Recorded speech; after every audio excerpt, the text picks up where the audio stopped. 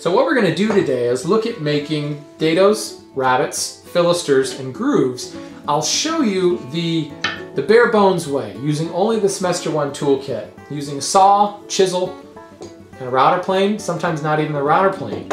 Then I'll show you how some of these specialized tools can work, and how you might think about adding them to your toolkit further on down the road.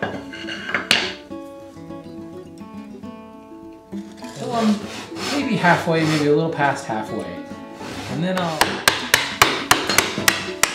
skewing the blade a little and kind of slice across the wood. Error and ending up with a bad fit. What this allows is for me to work a saw across and excellent fit. So the wood's not going to pop out quite as easily as it did when you were moving it cross grain. Press the toe of the saw plate right up against that marking gauge. You've got a really good positive stop. Just lock it in your bench, and I line it up so that the edge of the board is either slightly overheading the front of my bench or flush with the front of my bench. Plane away, referencing off that fence.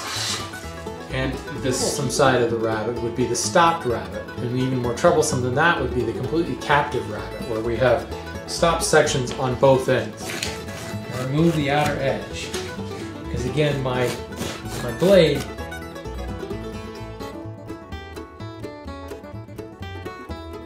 because it's really just a combination of the two. We're cutting along the grain just like a rabbet, so those shavings will peel back really nicely. Remove that hump and cut the surface of this groove. I can register the side of the blade just right up against the side of the groove that I've already dropped down using the chisel. Obviously in between, because you need to leave a little bit of wood in between them. Fine, you can see I came in and cut quite a few more relief curves down the center of that chunk.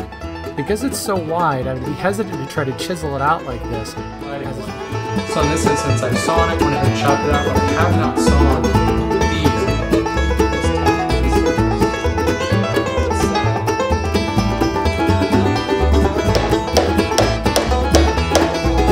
And I just come in until it hits the plug, and then just